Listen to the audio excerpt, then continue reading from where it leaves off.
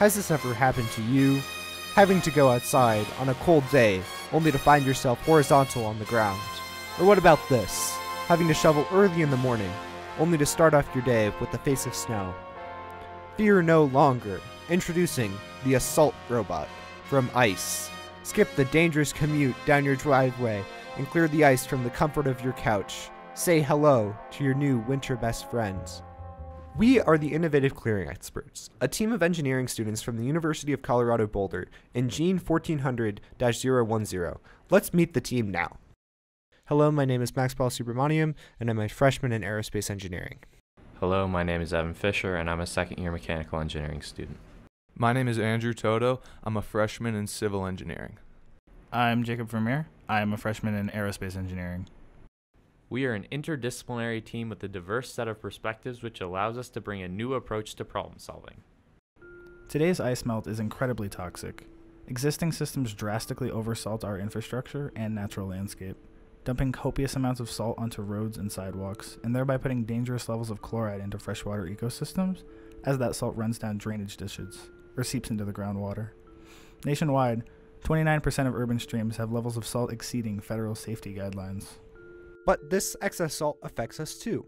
Salt is corrosive, and that spells bad news for our roads, metal bridges, cars, and other infrastructure, which tend to pick up that salt after it is spread. This can lead to shortened lifespans, and in the worst cases, even collapse.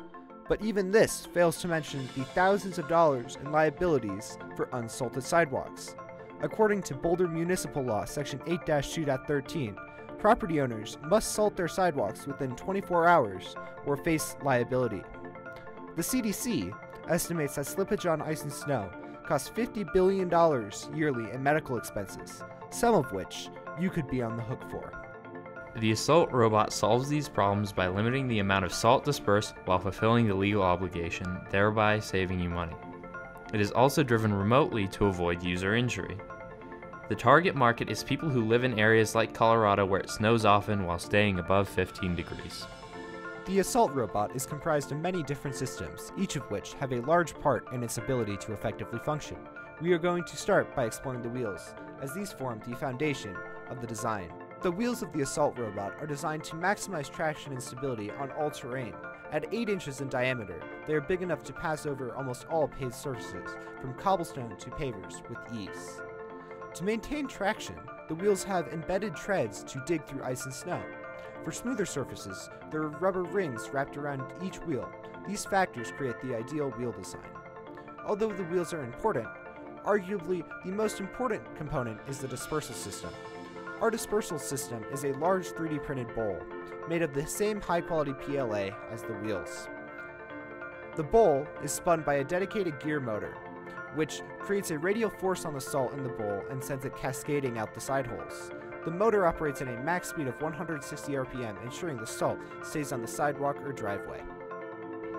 Moving on to the drive system. Our drive system utilizes 2 brushed DC motors from Palalu that offer a max speed of 87 RPM and a torque of 4.2 kg/cm, giving the Assault Robot a max speed of 2 miles an hour. The motors are mounted in a custom-made motor mounts that were press-fit to size through the use of a Dremel. Initially, the system was reliant on tension belts. This belt-based system ultimately failed as we were unable to get sufficient tension to spin the wheels. Following this setback, the drive system was redesigned to be the direct drive from the motors.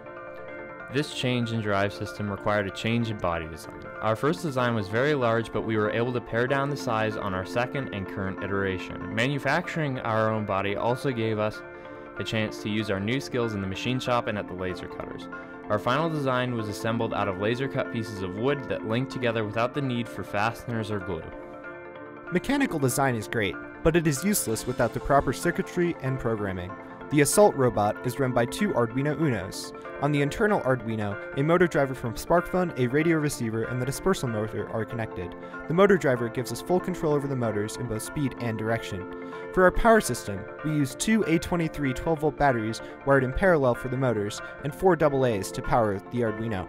Our controller is a simple wooden box with an Arduino Uno inside. This is connected to a wireless transmitter and a PS2 joystick module that allows us to control the speed and direction. We're using a 433 MHz wireless radio communication to control the Assault Robot. The first of 2 boards we received was missing a resistor after a botched soldering job, and therefore became dysfunctional. After replacing the board, the system worked perfectly. With all of our individual systems working, we moved on to full integration, which proved harder than we had anticipated. In order to achieve our goal of not using glue or screws for the body, our tolerances had to be quite tight. This proved to be an issue as it became very hard to disassemble the robot after the first assembly. In addition, we did not initially have access to the electronics after assembly, so we drilled out 2 holes in the top panel as access holes. We were all very happy with our final product and learned a lot in the process of designing and manufacturing it. All told, the manufacturing of our robot ended up costing us about $230 to produce, leaving us with an excess of $70 from our initial $300 budget. By far our largest expense was the Pololu motors. We kept under budget by utilizing our resources at the ITLO. Additionally, the cost was waived on some of our fabrication requests as courtesy for failed prints. Thank you, ITLO. This project and class definitely allowed us to expand our skills and knowledge as budding engineers. Each of us participated in workshops offered by the ITLL, including laser cutting, 3D printing, Eagle CAD, and saws and drills. These workshops gave us the tools we needed to accomplish our mission, and we're very grateful for the ITLL for this opportunity. In addition to hard skills, we also learned some valuable ideas. The biggest lesson we learned was the importance of rapid prototyping. We kind of put all our eggs in one basket with the initial design and didn't do nearly enough to actually build and prototype that design. So it definitely became a mad scramble when we came to find it wasn't going to work. If we were to repeat this project, we would likely place a lot more emphasis on quantity of prototypes rather than quality of our initial design. Additionally, we experienced some significant growth as a team, and over time came to understand each other's strengths and weaknesses. Knowing these helped us delegate work, support each other, and trust in each other's experience. As far as future improvements to our design, we'd like to have used something like acrylic or Delrin for the body, as it performs better in wet environments than wood does. We also really liked our initial design with the belts and the gears, and if given more time, we would have likely fabricated the gears out of aluminum with a 5-axis mill. We would also like to create a more elegant design for the controller, possibly utilizing a custom circuit board.